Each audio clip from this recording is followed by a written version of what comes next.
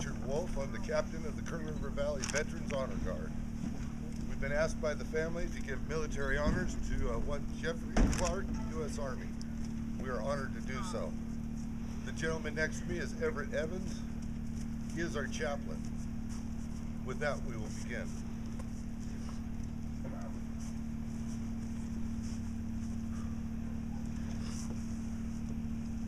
Today, we as members of the Kern River Valley Veterans Honor Guard are assembled to pay a lasting tribute of respect to another comrade that has been called to the high command and has gone on to report to the commander of us all. Let us not forget Comrade Jeffrey Clark left his home and family to answer his country's call and served with honor and pride, then returned to take up his life with many memories of his duty to his God, his country, and his flag. I will now ask the chaplain to invoke the divine blessing.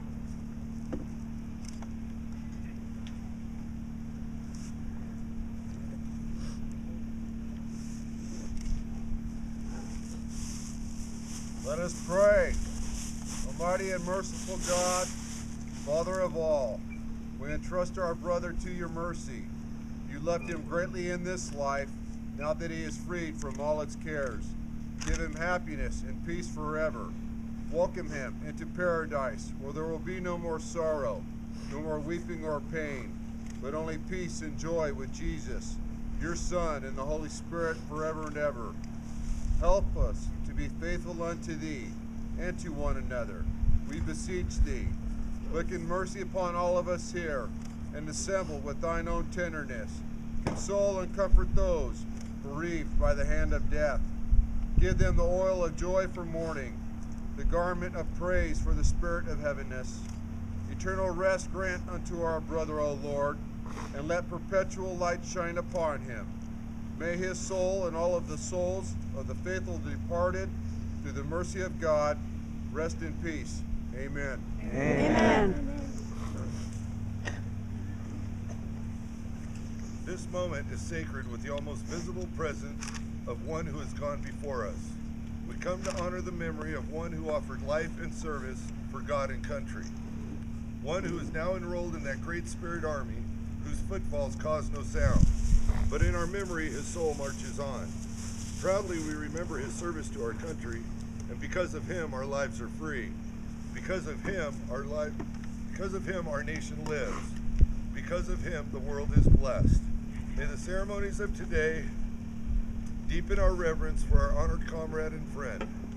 Let us not enshroud this memory with thoughts of sorrow. Tears or words of sympathy cannot bring back the comfort of those loving hands, or the music of voices still. The solemn pride of that service is theirs, and for the living to remember. We look to those that mourn and realize how futile are mere words to express our deep and abiding sympathy in your loss. May you feel our comrade is at rest and in endless peace. Surely there is an afterlife for all who have been loyal and true, a life to which light and peace shall come, where the burden shall be lifted and the heartache shall cease, where the love, the hope, and the fulfillment that escapes us here shall be given to us, be ours forever.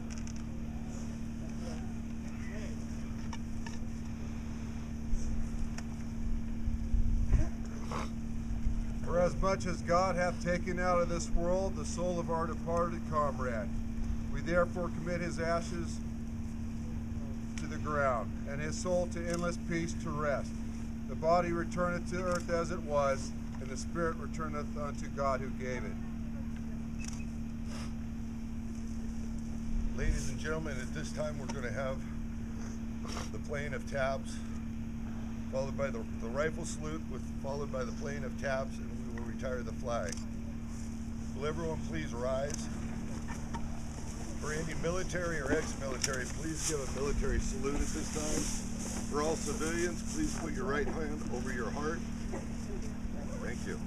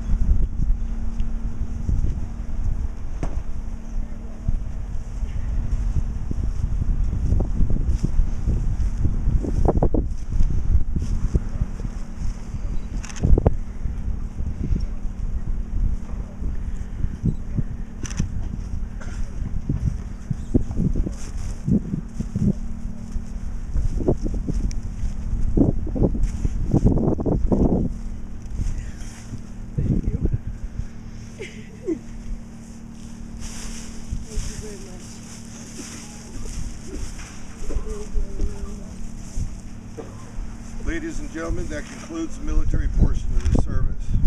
Our thoughts and prayers are with the family of Mr. Jeffrey Clark. Thank you for his service. God bless everyone. Honor guard dismissed.